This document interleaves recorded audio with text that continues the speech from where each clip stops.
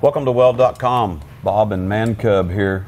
Man Cub, you're building a project here, a highfalutin, good-looking stainless barrier handrail type application. Yeah, it's 316 stainless. It's going to go up on a second level of a house, looking out over the Gulf Ocean. So he wanted to run 316 stainless, 1/8-inch aircraft cable with stainless steel turnbuckles. That'll look nice. Most houses got the fences where you can't see out, so since he's got the beautiful view of the Gulf, he wants to basically look out in the Gulf Ocean, just looking through, instead of standing up and looking and just sitting down. I've seen some work, and when it's finished, it looks really nice. So this is 3/16 stainless, and what happens? Is this an experiment?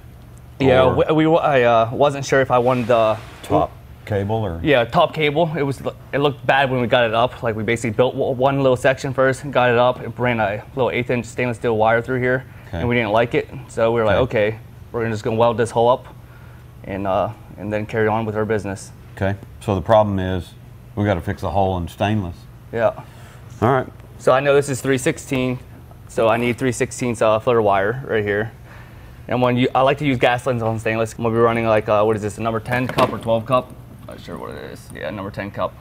I'm just running argon on an Everlast 200. I'm gonna run about between 145 and 150 amps. Okay. What are we gonna do about the bottom of the hole? We could do it a couple different ways. The way I'm gonna do it, either you could get a piece of aluminum or brass. I'm gonna put it in here like this when you're holding your hand. Okay. I'm gonna just put it in there, clamp it, then we're just going ahead and weld it up.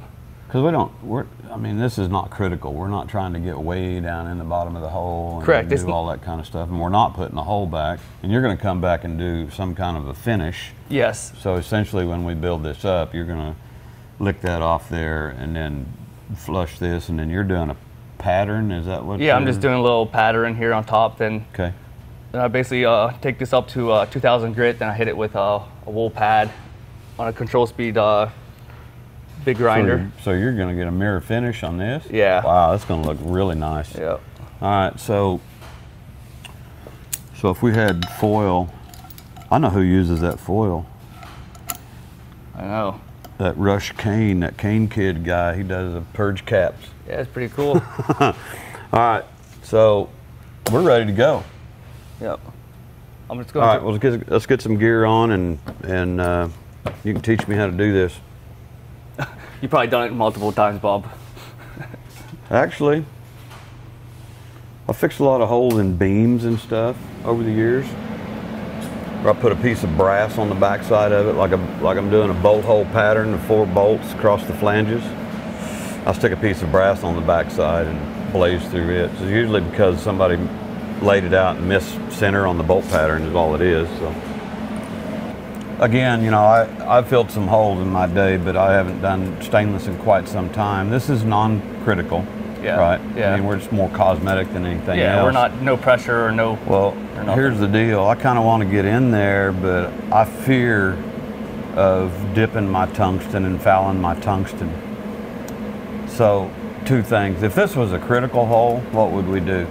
We'd come in here and chamfer this thing back. We'd do something so we can get down to the bottom of it. Yeah. We just got a backer on here, and I have cut about 8 pieces of a piece of filler wire off, about 1/8 of an inch long or less, and just put them down in there. See, that's a good trick. I've never seen that before. Well, again, I don't want to stab this in there, foul my tungsten. So what I want to do is I want to start my arc out here, because you're going to finish this anyway.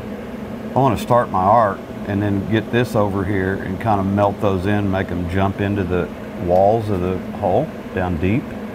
And then as I come back out, I can drip this in there, and then we can finish it off. Beautiful. We'll give that a try. Let's do it.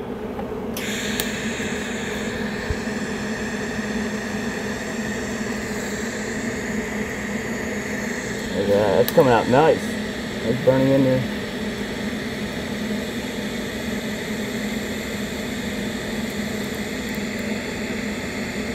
No, one of them jumped over here and fouled my tungsten. Yeah, but again, you said it's not a critical weld, so it's going to be all right. So I'm going to go ahead and push wire.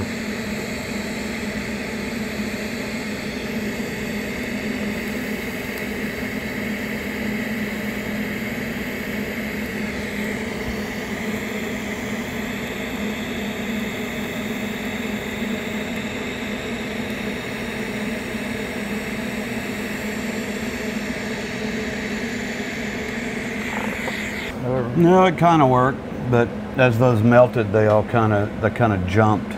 Yeah, it jumped a little bit. It barely got into my tungsten, but I wasn't worried about it. What do you see on the back side? Can't really see much, but it came through. A lot of it came through. Okay. Again, non-critical, but we've got, you got some finish work to do. And you're up above the surface enough. You could go in there and finish that off. Okay. Perfect. So, we had the backer in there and we put some filler wire down in there, but it did kind of melt and jump over to one side, but at least it got us started. Yeah. And then when we got things melted together, we were able to fill that in and push some wire in there. Brought it up to the top so you can finish it off. Little trick there.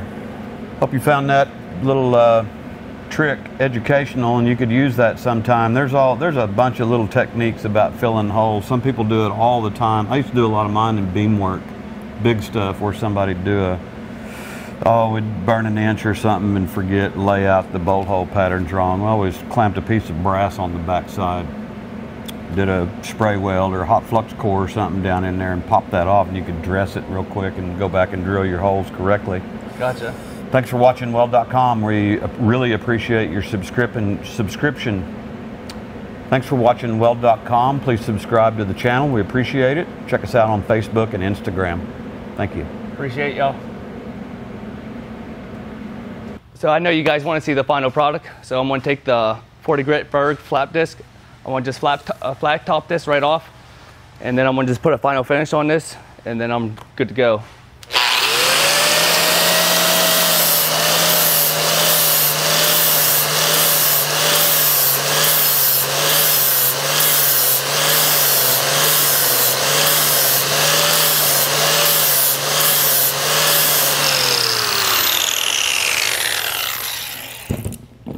There we go. Didn't take too much off or nothing. So we're still good. We're nice and flat. Thanks for watching. Thanks for watching Weld.com. Appreciate it. Hey, say it again. Ferg. Ferg. Like Ferg. Ferg. I want to say Ferg. Ferg. Oh, God, you're messing with me on this camera. Dang it. Let's all get stupid.